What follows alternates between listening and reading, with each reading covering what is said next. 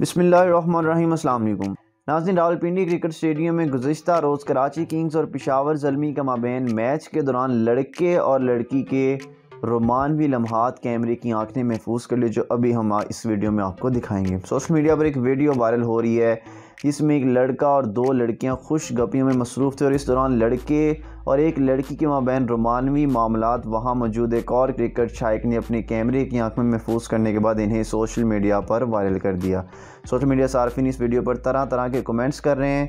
और इससे कबल भी मुल्तान स्टेडियम में मुल्तान सुल्तान और पेशावर ज़ल्मी के दरमियान मैच में एक अफसोसनाक वाक़या पेश आया जिसमें एक लड़की को जिनसी हरासगी का निशाना बनाया गया था और मज़कूरा लड़की की जानिब से शायकीन में मौजूद एक लड़के के चेहरे पर पाकिस्तान के कौमी परचम का पेंट किया जा रहा था कि एक लड़के ने हाथ पकड़कर इसे अपनी तरफ खींच लिया और अपने चेहरे पर पेंट करने पर मजबूर किया और सार्फिन ने नौजवान की सरकत पर शदीद तनकीद का भी उसे निशाना बनाया था। तो ये जो ऐसे वाक़यात हैं आपको ये यूरोपियन कंट्रीज़ में देखने को मिलते थे कि क्रिकेट स्टेडियम में एक लड़का और लड़की आपस में को रोमांस कर रहे हैं और भी ये वाक़यात पाकिस्तान में भी नज़र आ रहे हैं कि अवाम मैच देख रही है, मैच चल रहा है, लेकिन ये लोग अपनी खुशगपी में मसरूफ़ हैं और शरेआम इस किस्म की घटिया हरकत कर रहे हैं, जो कि ख़ास कर हमारे पाकिस्तान में ऐसी चीज़ें बिल्कुल एग्जिस्ट नहीं करनी चाहिए।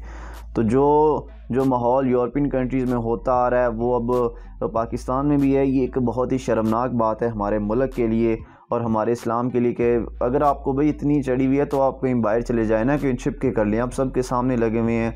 तो ये गलत चीज़ है हमारी तरफ से। खैर, आप इस बारे में क्या कहेंगे, हमें अपनी राय का इज़हार कीजिए नीचे कमेंट सेक्शन में। अल्लाह हाफिज़।